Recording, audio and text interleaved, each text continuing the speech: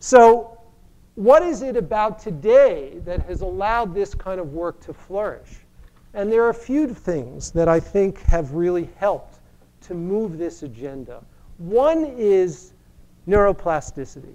Neuroplasticity is probably the most important idea in neuroscience in the last decade. There are many different mechanisms of neuroplasticity, and it is being investigated on mechanisms that range from the molecular to the more systems level. This is a vibrant topic in all of neuroscience, and it gives neuroscientists an understanding of how meditation might work. And in science, unless you've got a mechanism, scientists are just not going to get their arms around it. But if you can give them a mechanism, a way to understand how this might work, a lot can happen.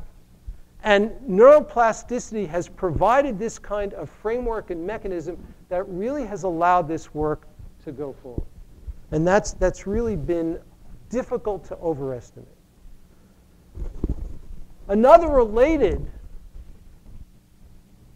idea, which actually Johnny mentioned in his opening remarks on Wednesday night, is epigenetics. Epigenetics refers to the fact that gene expression changes, that the operation and regulation of genes are not fixed, but the genes can be affected by the environment. They also can be affected by what we do, by how we think, by the emotional stances that we take. We know from research at the animal level that the way a mother treats her offspring can affect the gene expression in the brains of that offspring and affect those genes for the entire life of the offspring. So you can take an animal who is genetically, for genetic reasons, they are uptight and anxious. You can raise that animal with a mother who exhibits lots of nurturance and love. And at the rodent level, that's expressed by high levels of licking and grooming, probably at the human level too.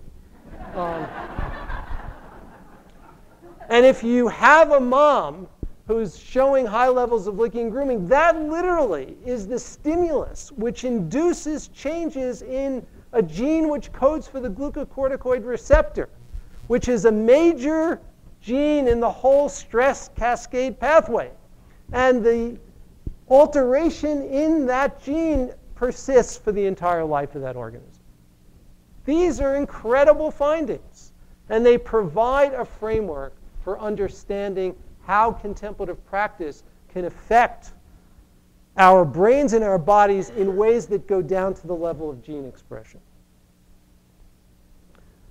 Another thing on the contemporary horizon which is important is just this idea of translational research. This is an NIH buzzword. And what translational research means, the slogan is from bench to bedside. But what we really mean is research which is taking account of basic research insights and applying them to real people in ways that may be benefiting their lives and helping to reduce suffering. And the enthusiasm for translational research is helping to provide an opportunity for activities like the activities of the CFM and MBSR to flourish. Any study that involves MBSR is translational research. And that is helpful in the current climate because there's a lot of interest in that. Another idea which I've been talking a lot about to various audiences is this idea that I call neurally inspired behavioral interventions.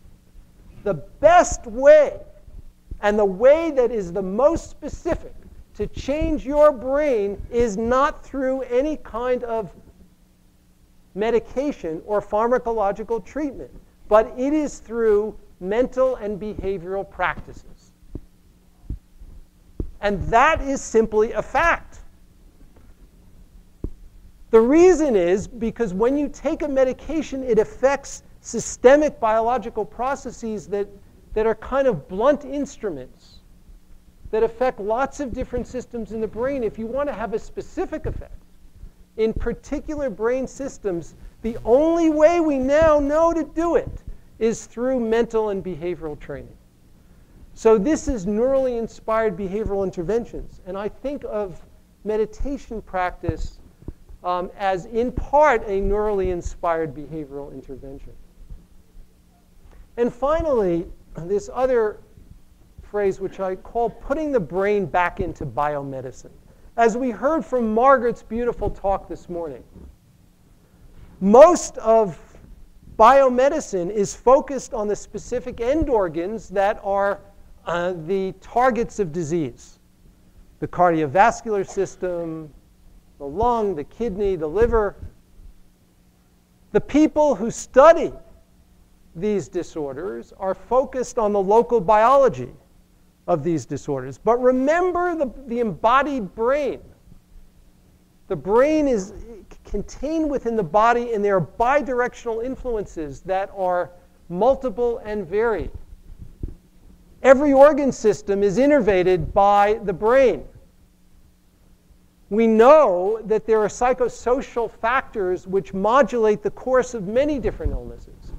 That fact alone is a fact which means that the brain is talking to those organs, and those organs are talking to the brain, or else there would be no way for the psychosocial factors to get under the skin, if you will, and produce their effects. Once we begin to understand this, and once we actually work out some of the pathways, this allows, again, a more fleshed out and mechanistic understanding for how meditation may affect the various biological systems which we're now finding it affects, and how it may be beneficial for certain kinds of diseases, like psoriasis, for example, where there are data, as John showed a number of years ago, that MBSR has beneficial, or variants of MBSR have beneficial effects.